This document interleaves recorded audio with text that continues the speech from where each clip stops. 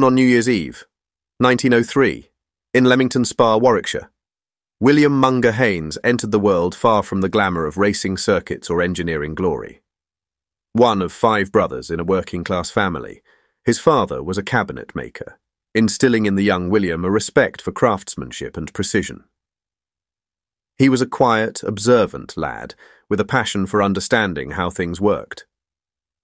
Though he initially considered a future in veterinary science, financial constraints nudged him towards engineering. At the age of 17, he began an apprenticeship at Humber Limited in Coventry. This decision would steer the course not only of his own life, but also the destiny of British automotive design. At Humber, Heynes immersed himself in every aspect of motorcar design, from drafting to testing. He gained a thorough grounding in engineering principles, and by the early 1930s, he had risen to lead Humber's technical development team.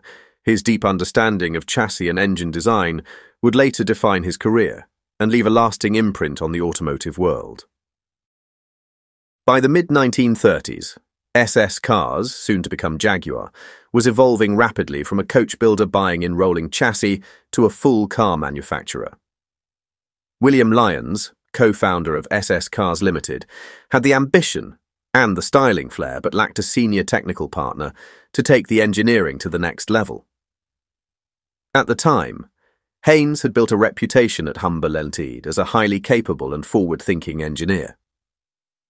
His innovative work on chassis design and independent suspension had drawn attention in the Midlands auto industry. Whether through informal industry, word of mouth, or professional recruitment channels, Lyons became aware of Heynes's work at Humber. Lyons made the approach in 1935, inviting Heynes to join SS Cars as chief engineer. When Heynes arrived at SS Cars, he found what was essentially a bodybuilding company with modest engineering resources. The business was still dependent on outsourced chassis and engines, mostly from Standard Motor Company. There was no formal engineering department, no testing facility, and no in-house powertrain development. SS Cars was, at that time, more of a clever assembler than a true automaker. Heynes changed that fast. He established Jaguar's first proper engineering office and began laying the foundations of a complete in-house development capability. He brought in new design methods, created technical documentation systems, and began work on Jaguar's own suspension and chassis layouts. He found a blank canvas and turned it into a world-class engineering operation. One of his earliest breakthroughs was the introduction of independent front suspension. At a time when most British cars were still relying on rigid front axles, this was a bold and transformative move that significantly improved ride comfort and handling. Heynes was already setting the tone for what would become Jaguar's hallmark: elegance underpinned by cutting-edge engineering. The outbreak of World War II shifted Jaguar's focus to wartime production, including aircraft components and sidecars. Coventry was a strategic target for the Luftwaffe, and Jaguar's facilities were under constant threat. Heynes and his colleagues, including Lyons and senior engineers, took on nightly fire-watching duties atop the factory buildings, often sheltering from bomb blasts while trying to preserve their plant from incendiary destruction. In these quiet, tense moments between air raids, Heynes, Claude Bailey, and Walter Hassan would huddle by lamplight and sketch engine designs on scraps of paper. These clandestine sessions birthed the early concepts of what would become the legendary XK engine. The XK was a dual overhead camshaft inline-six with hemispherical combustion chambers, not only designed to be both powerful and reliable, but beautifully presented. It was a remarkable leap forward for a company that had previously relied on engines from Standard Motor Company. The XK engine made its debut in 1948 in the XK 120, a sleek sports car that shocked the world with its top speed of 120 miles per hour, the fastest production car of its day. This engine would remain in production in various forms until the 1980s, powering Jaguars from the XK 140 and XK 150 to the Mark 7, 8, 9 saloons and the iconic E-Type. It was also the heart of Jaguar's racing successes at Le Mans, winning 5 times between 1951 and 1957. But Heynes's contributions went far beyond the XK engine. Under his leadership, Jaguar's engineering department became a hotbed of innovation. The C-Type introduced disc brakes, co-developed with Dunlop, which revolutionized racing safety and braking performance. Heynes liaised closely with Dunlop engineers throughout this development, including Dunlop's Frank Costin and Tommy Wisdom, ensuring the new braking system met the demanding standards of endurance racing. Testing was carried out both on the road and in race conditions, notably on the C-Type's successful debut at Le Mans in 1953. Their collaboration marked one of the most significant safety advancements in motorsport, and was soon adopted across the automotive industry. The D-Type, with its monocoque chassis and finned rear end, pushed the boundaries of aerodynamics and structural design. The D-Type's use of aviation-inspired construction methods was directly guided by Heynes, whose wartime experience fed into Jaguar's technical evolution. His insistence on lightweight construction, cooling efficiency, and torsional rigidity gave Jaguar a competitive edge against more powerful rivals. Heynes played a central role in orchestrating the integration of advanced technologies into race cars without compromising reliability, an approach that allowed Jaguar to beat more exotic, higher-budget opposition. His work with engineers like Malcolm Sayer, aerodynamics, and Bob Knight, suspension, resulted in track cars that were not only fast but also forgiving and durable, qualities essential for endurance racing like Le Mans.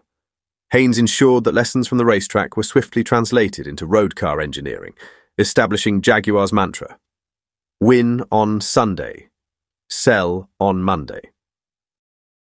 One of the most legendary episodes in Heynes's career occurred during the development of Jaguar's independent rear suspension. Introduced in the E-Type and refined for the XJ6, it offered a level of ride comfort and handling that was unmatched by rivals. But Lyons, ever cautious with the budget, was skeptical of its complexity and cost. Heynes, convinced of its value, made a bold bet. If Lyons wasn't impressed after driving it, he would resign. Lyons drove the prototype. Upon returning, he uttered just 2 words: "It stays." The suspension went on to become one of the most admired features of Jaguar vehicles for decades, copied and praised by competitors and reviewers alike. Despite his immense contributions, Heynes remained a modest, grounded figure. He married Vera Bond in 1933, and they raised a family, including their son, Jonathan, who would later follow in his father's footsteps as a Jaguar engineer. He avoided publicity, preferring to focus on engineering solutions rather than marketing slogans. His colleagues remembered him as a pragmatic and methodical thinker with a dry wit and a collaborative spirit. He was deeply respected, not just for his technical brilliance but for his leadership and mentorship. In his later years at Jaguar, Heynes oversaw the development of the XJ series, culminating in the launch of the XJ6 in 1968, a car widely considered to be one of the finest saloons ever made. The development of the XJ was a long-term goal of both Heynes and Lyons, an effort to consolidate the diverse Jaguar saloon range into a single world-class luxury car. Known internally as Project XJ4, the program began in the early 1960s and was guided by Heynes's insistence on uncompromising engineering standards. He worked closely with Bob Knight, who was responsible for refining the ride and handling characteristics using Heynes's independent rear suspension layout. Heynes was adamant that the new car must match the best in the world in ride comfort, performance, and refinement. Countless hours were spent on test tracks and road trials, with Heynes personally involved in evaluating prototypes.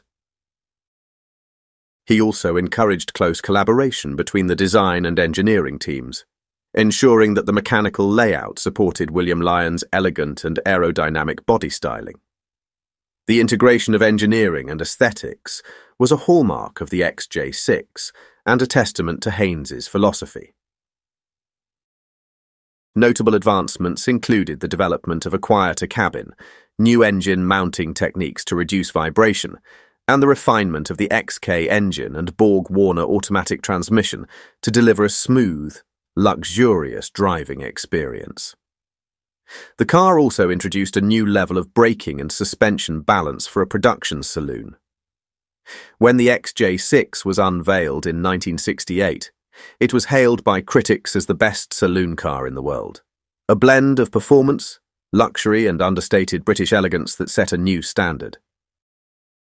Heynes retired in 1969, just after the launch of the XJ6, and was awarded the title of Commander of the British Empire CBE for his services to British industry. Even in retirement, he continued to serve as a consultant to Jaguar, offering guidance through the turbulent years of British Leyland and the challenges of the 1970s. In retirement, he lived on a farm near Snitterfield in Warwickshire, indulging his love of animals and the countryside, perhaps a quiet nod to the veterinary path he once considered. He remained close to his family and kept an eye on the company he had helped build. William Heynes passed away in July 1989 at the age of 85. In 2022, a blue plaque was installed on his childhood home in Leamington Spa, a small but fitting recognition of a man who had transformed British motoring. William Heynes never sought the limelight. He didn't need to. His work spoke through every curve of an E-type, every smooth purr of an XK engine, and every perfectly balanced corner of an XJ6. He was, and remains, the unsung architect of Jaguar's greatness, a quiet genius whose influence continues to resonate on roads and racetracks around the world. This has been a production by Curious Jag. Please like and subscribe.